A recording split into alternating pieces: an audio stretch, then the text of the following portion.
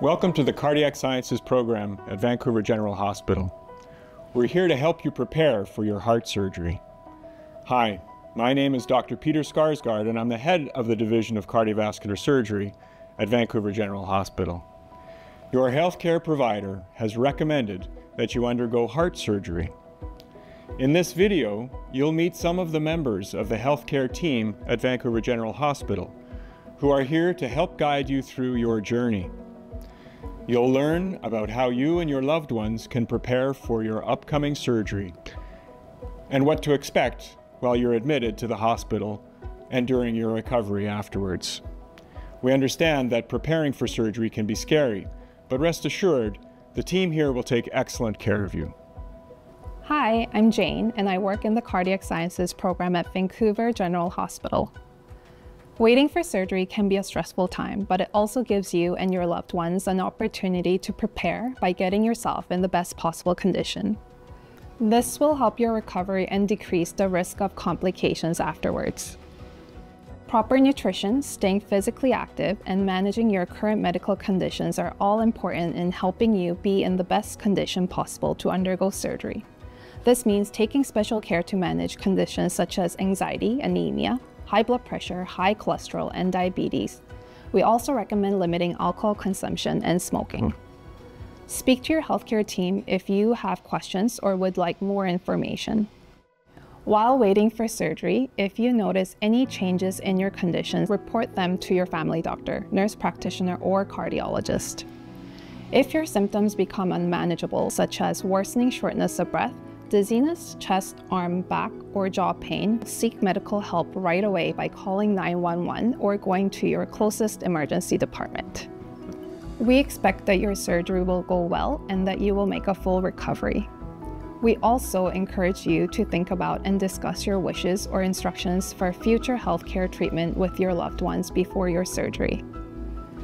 It is helpful for your loved ones and healthcare team to know what your wishes would be in the event you are unable to speak for yourself. Talk to your healthcare team to find out more about advanced care planning. Hi, my name is Dr. Darren Milan, and I'm a cardiac anesthesiologist as well as the medical director for the Cardiac Surgery Intensive Care Unit at VGH, where you will recover in the first few days after your heart surgery. Before your surgery, your surgeon's office may connect with you to arrange for additional medical tests. You will also have an appointment with the pre-admission clinic. During this appointment, you'll meet with an anesthesiologist, a pharmacist, and a nurse, either in person or over the telephone, to review your medical history and medications. Depending on when your surgery is scheduled, you may also be sent for blood work, an ECG, which is a brief test to record the electrical activity taking place within your heart, and a chest X-ray. You will also be given instructions regarding what to do in the days leading up to your surgery, including the night prior and the day of surgery. You'll also have the opportunity to ask further questions. Between your visit with the pre-admission clinic and your surgery, if there are any changes in your health, please do notify your surgeon's office. Hi, my name is Brittany, and I'm one of the patient care coordinators in the Cardiac Sciences program at VGH. The day before your surgery, the surgeon's office will confirm the time of your surgery.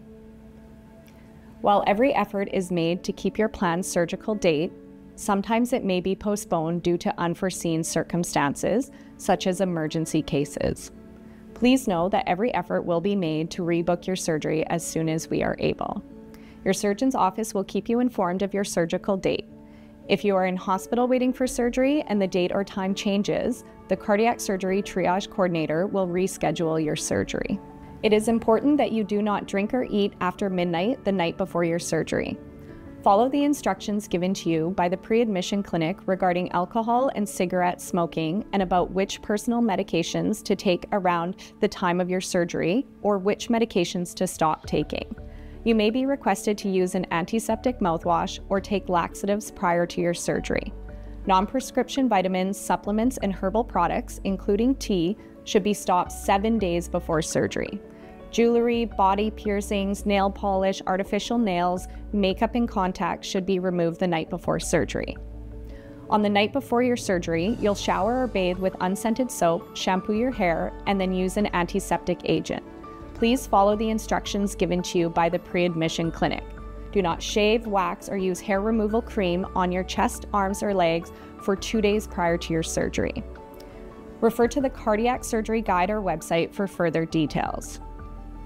Thank you for watching. We hope this has given you a good idea of what to expect as you prepare for your surgery.